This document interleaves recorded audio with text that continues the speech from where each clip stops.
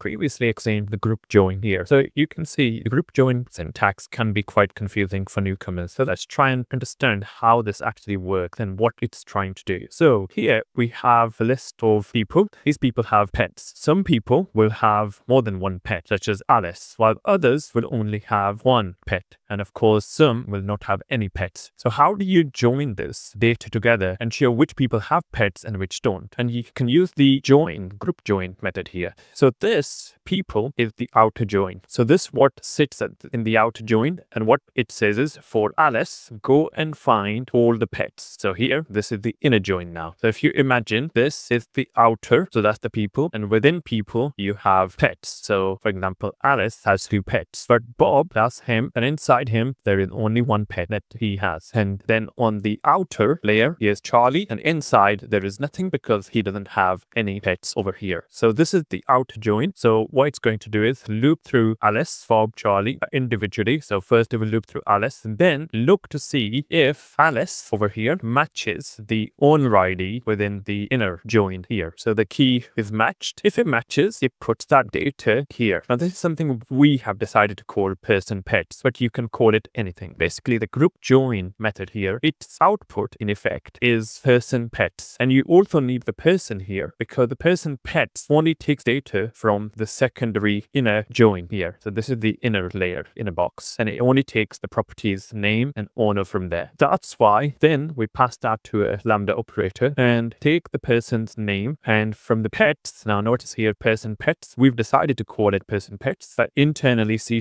will create that new object for you and give it whichever name that you select here. So this name is selected, and then from that we can extract the name of the pet and convert it to a list. So for Alice, she will have 2 pets, so we convert that into a list. So I hope this clarifies what improves your understanding of this code. And as you can see, this is the output that we will get. So you can see here that Alice over here has 2 pets, Fluffy and Rex. Bob's called Gordy, while Charlie has no pets. So this has the effect of a left join, basically bring back all the people here. And then if they have any pets, show them pets as well.